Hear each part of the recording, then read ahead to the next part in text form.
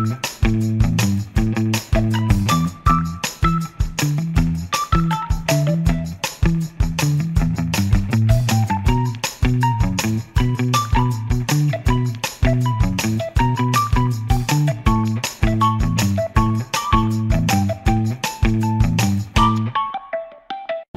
and welcome back to Alex Goes Sailing. I've awoken and not quite so sunny anymore. It's definitely greyed out. Consistent wind, still a little gusty, but I think we can head out. Tide's still dropping. You can see it's a lot of that beach, whereas before there wasn't so much. You will never believe what happened. I was just about to put up anchor and set off. Look at me outboard. Can you tell what went wrong? Plastic snapped right in half. As I was starting it, crunch. It's clearly not strong enough for the job. The outboard probably went in that deep until I could pull it out for maybe a fraction of a second. This fuel hose is very strong to pull on. I'm just gonna take the bracket off, hang it on the side, and then cover it in fresh water. Try and clean it. So that means we're gonna have to go to the backup plan, which is Harbour Master, come give me a tow up to the slipway in Salcombe, which is just around the corner. Then I'll get a taxi back round to Dartmouth, pick up my car and trailer, come down here and pick it up on the slipway. Now, high tide isn't until a little bit later, and I don't know how good the slipway is. It looks very good on the map, so we'll have to see. But yeah, what a drama. What a drama.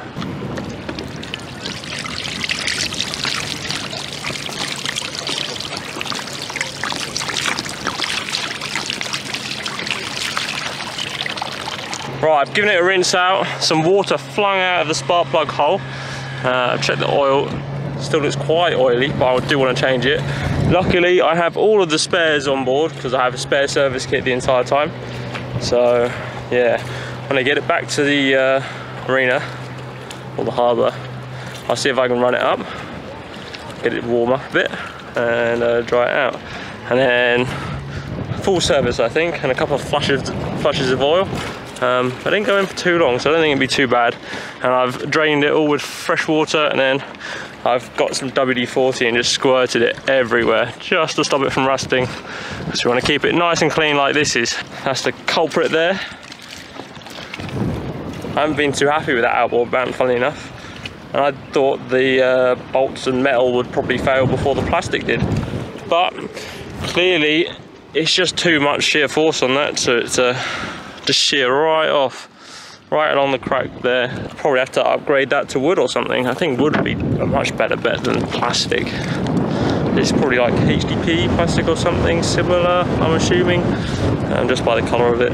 So yeah, I could probably still mount the outboard on either side of the bolts, to be fair. But anyway, I've got the fenders out, got some mooring lines, and the guy's just coming down now because I heard it on the radio.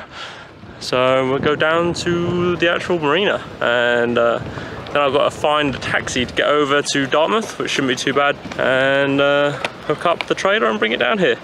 Now, the kind people in the Harbour Master Authority said I can just pull the boat out for free, since I've had problems with it. So I've missed out on one good day of sailing because the weather today was quite a nice sail, I think it looks like. So yeah, nice and windy. But anyway, it's gone grey and cloudy now, so I'd say best bet, get back to the marina as well as pulling the boat out, because high tide, it's getting almost low tide now. High tide today is not till 9 or 10 o'clock, so we could try and pull out then, maybe a little bit before. So I think this slipway goes a bit deeper than the other one, so we might be right in that respect. But yeah, I've just got to go get the car and trailer. And I think that's the Harbour Master coming around now in his little boat.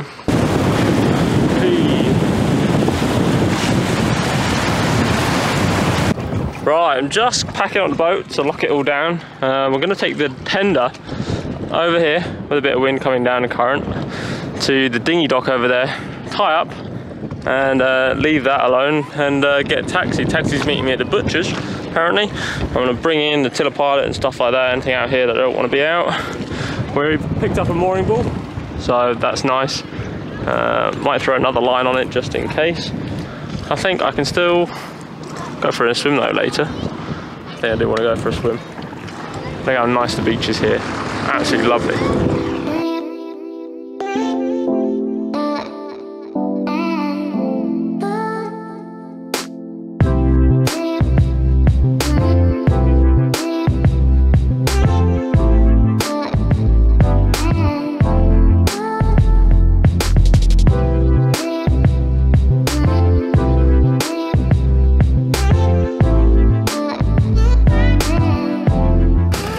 Back at the marina now, got Brutus hooking her up to the trailer.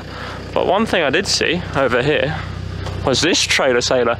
Now I've never seen one of these before, a Coast 250. So I'm assuming 25 meters. Looks very nice, a little swim deck kind of thing at the back. Looks like some sort of twin rudder, swing keel possibly. Windows all around the front, nice protected cockpit area. Looks very cool. Let's go hook up Brutus and get this show on the road.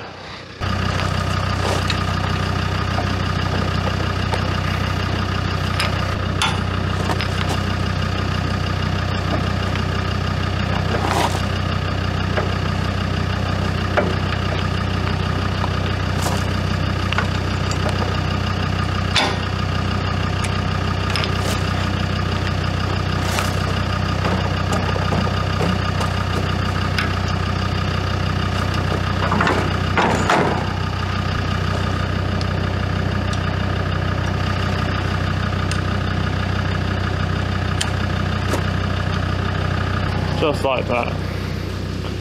We're going to put some extra straps on this trailer, or the dolly that's on the trailer. Make sure she's strapped down properly. But yeah, should be good to go.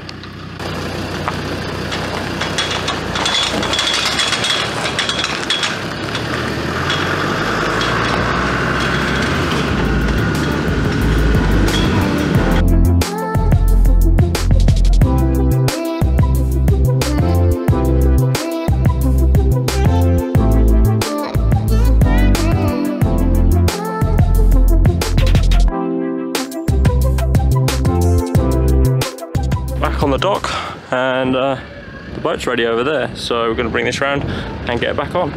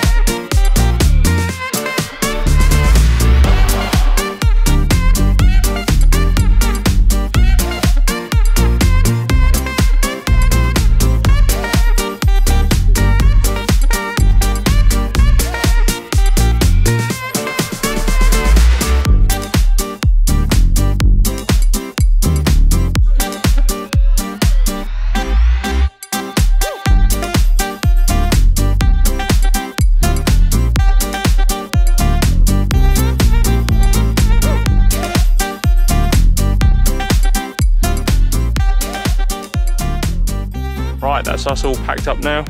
Our car's all good to go. I just got to head home now, really. I think I'll be upgrading the outboard mount to probably 2-inch plywood or something nutty. I don't want that happening again. Outboard, I'm going to service that when I get back, but it should be good because I cleaned it right up immediately. Only was in for like a second at best, so time to get a wriggle on. So thanks for watching, and if you enjoy this adventure, subscribe, and I'll see you guys in the next one. You must be blinded by the lights. We came to shine here. Watch it look daytime in the night. We bring the vibes here.